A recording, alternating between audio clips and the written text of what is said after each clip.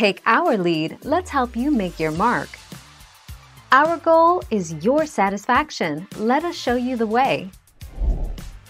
Alphanumeric, also known as alphanumeric, simply refers to the type of Latin and Arabic characters representing the numbers 0 to 9, the letters A, Z, both uppercase and lowercase, and some common symbols such as @ asterisk and N.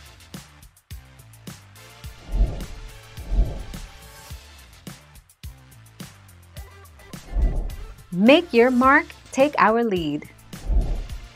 Is a dash an alphanumeric character? The login name must start with an alphabetic character and can contain only alphanumeric characters and the underscore, and dash characters. Full name can contain only letters, digits, and space, underscore, dash, apostrophe, and period. The 19th of September 2019.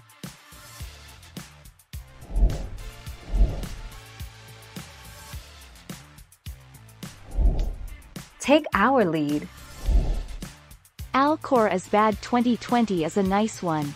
An alphanumeric username comprises of a string of letters and then a couple of Arabic numbers 0 to 9. These names are pretty common for IGNs in esports, so you'll encounter them a ton while playing video games.